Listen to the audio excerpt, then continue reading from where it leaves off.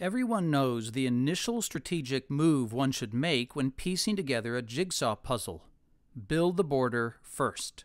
This is because the border pieces, by their nature, are the easiest to detect and match up. Also, once you have borders, it's easier to orient the various smaller images on the inside with reference to the larger external framework.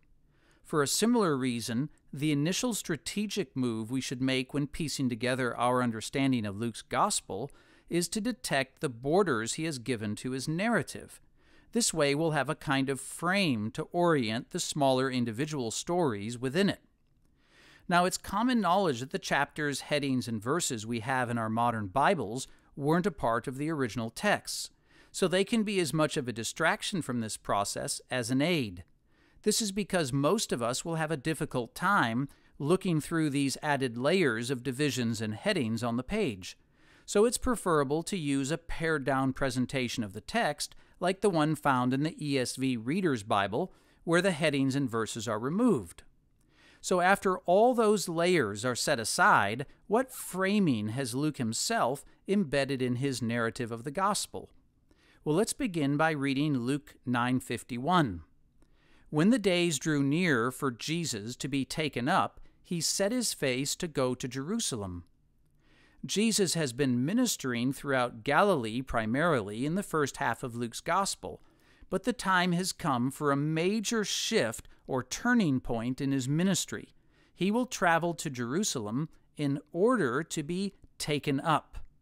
In other words, chapter 9 relates how the time has come for Jesus to begin his journey to heaven.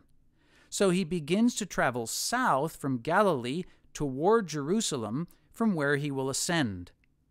When we turn to the final verses of the Gospel of Luke, Luke 24:51 reads, "And he led them out as far as Bethany," which was on the outskirts of Jerusalem, of course, "and he was carried up into heaven." In 9:51 it said his time had come to be taken up, and in 24:51 it describes him actually carried up. That is, Jesus reached the goal at the end of the Gospel, which he set out to accomplish starting way back in chapter 9, the turning point in the Gospel.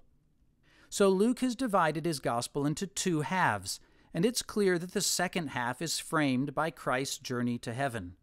The various parts within the second half all relate to that journey, which means ultimately that the story of Zacchaeus, which is found in chapter 19, is also related to that heavenly journey.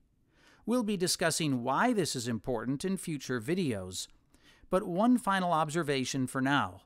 Luke's emphasis on the ascension might strike a Christian as fairly predictable. After all, this is a gospel. But you might want to do some homework and see how common it really is that an evangelist describes Christ's ascension.